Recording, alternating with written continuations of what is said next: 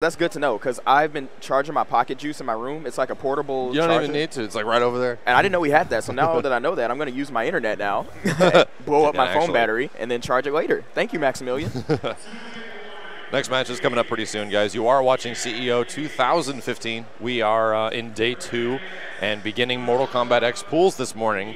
You're going to be seeing a lot of different pool play throughout the entire day. We're going to get a couple hours of each game, and then you're going to see probably like 5 or 6 games leading up until the end, where we have semifinals later tonight. Also, the Capcom Fighter stream is happening right now as well, if you want to watch some Street Fighter as well. And right now, we've got Korn Alucard stepping up to the plate. So Alucard, who's he going to use now? He's still repping Kotal. Is he really? Okay. From what I was remembering, he was kind of roaming around a bit. You know, all the Korn guys play a plethora of characters. That's just what they do to level up. There's really not anyone that like. There's no dupes. Like they just stick it out with like a unique kind of master the heck out of them. Right. Because they don't want to be caught by surprise by anything. But for those who are not familiar with Korn Alucard, he is a top American Street Fighter player. He crossed over to MKX. He's really good in Injustice. He played Ares, but he quit the game early. Now he's back for MKX. He plays a sick Kotal Kahn. He got 3rd place at Combo Breaker, and he had a really tough road to get there. It was not free by any means. In terms of the characters that were available in Injustice, Kotal and Ares probably share more similarities than probably any other character between the two. Their jump ones, yes. They have a couple of specials, like their leaping specials are pretty similar, so I would not be surprised if that's the big reason why he switched over. Ares was also one of the least played characters in Injustice, I swear. Like, he had that really sweet unblockable setup really early on, and then I remember he got kind of nerfed pretty hard, but he was cool looking nonetheless. And Alucard is one of my favorites that are not Yomi and Sonic Fox to make top 8.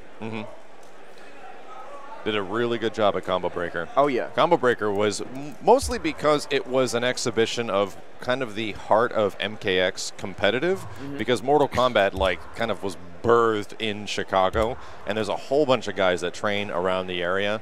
It seems that like that part of the country hosts the most NetherRealm players, and they all showed up, and there's a lot of them here at CEO as well.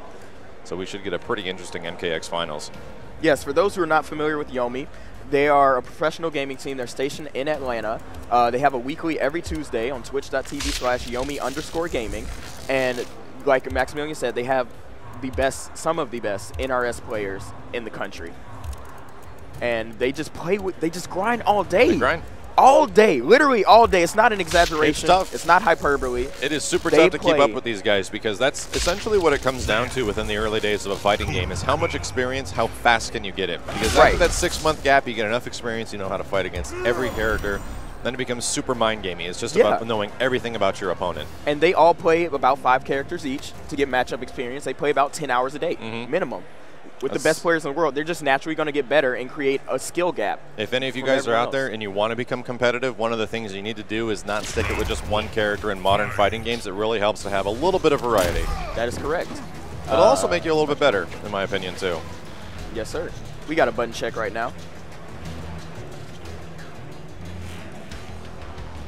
And on the right, we've got Reno Rax, the president of Yomi.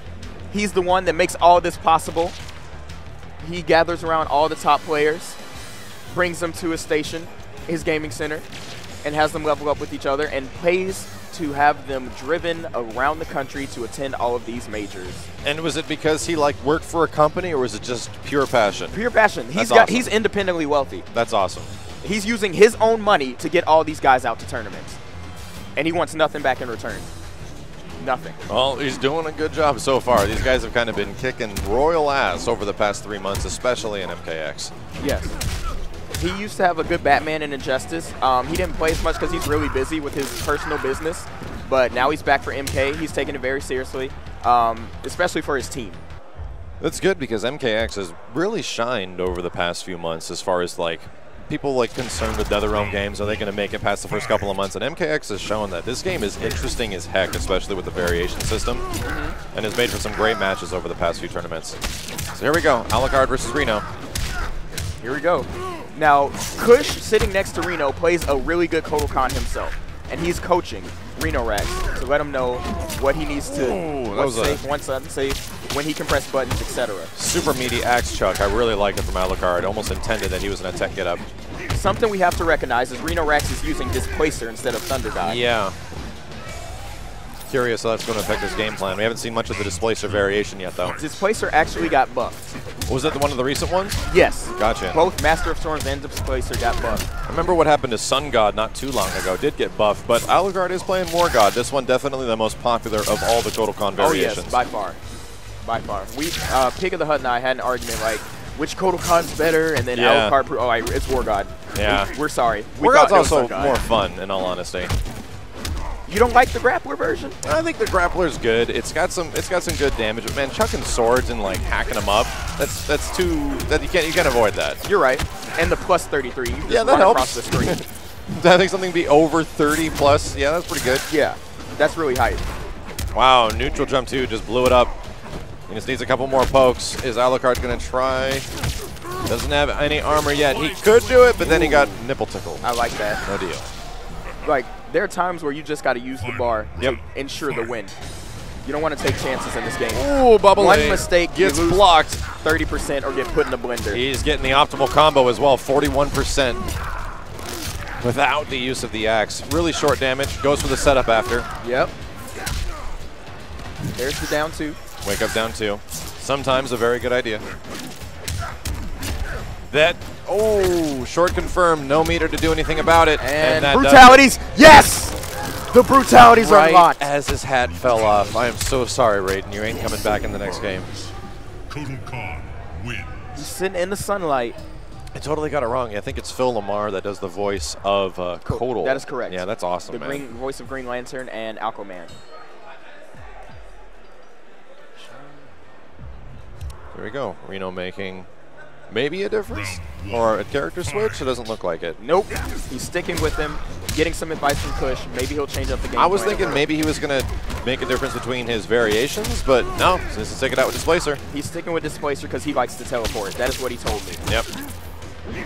A classic Raiden move, which is not available in one of the more popular Raiden variations. Here we go. Big combo damage in the corner, but slightly drops it, though. Ooh, making pizza. Yes, I love those chops. Uh-oh, what happened? Ooh, he avoided the armor to get out, but sadly couldn't get the combo. Ooh, EX Sword. Alucard loves to do that. That could be death. It is. Yep. Good. God, the damage on Kotal Kahn. Alucard doing a great job so far. Here we go. Corner damage. Sunlight. Uh-oh, he's burning. It's His like life is going away. It is. It's like Aaron Black's Caltrops. Except it comes from the sky. Wow, great teleport. I believe that was the meter burn version. Ow. Yep. I have not seen that used in a combo. Oh my gosh, I love it. He got fatalities. Why did he do? Knows. He did the fatal, bro. He did it. He knows to please the stream. He is a fan favorite for a reason. Kotal Kahn wins. I won't lie. The toothpaste fatality with Kotal Kahn, possibly one of my favorites in the whole game. Where it grabs you like by the stomach and just squeezes you. The sounds that it makes, though. It's so good. Ew. Disgusting, yet awesome. Indeed. I honestly realize that Reno's using a hitbox. Primarily a hitbox player? Very interesting.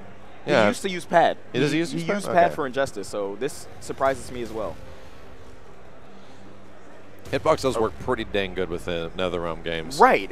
A lot of people are making the switch, especially Jax players. Oh, yeah. And why not? When you use heavy weapons, you need that precision. Yeah, those cancels, you actually have to hit that stuff really tight. Yes. I was trying heavy weapons, Jax. I randomly saw one of like Tyrant streams, and I'm like, I can do that stuff. And I'll give it a shot, and you try to get like one of those dash forward rocket launcher cancels, and oh my gosh, this is very difficult. Yeah. Anybody that can pull that stuff off, with a pad, especially in an online environment, it's impressive when you see it happen.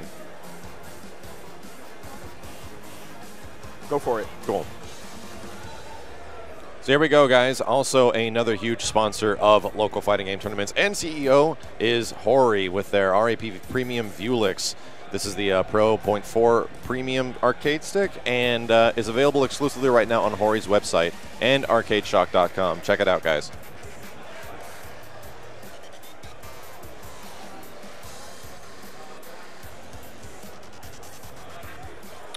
Match is coming up right now. Who it is looks his like opponent? Pig is going to be playing M. Lorenzo? Interesting. I'm not familiar with him. Yeah. Maybe we'll learn something today. He's wearing a Firefox web browser T-shirt.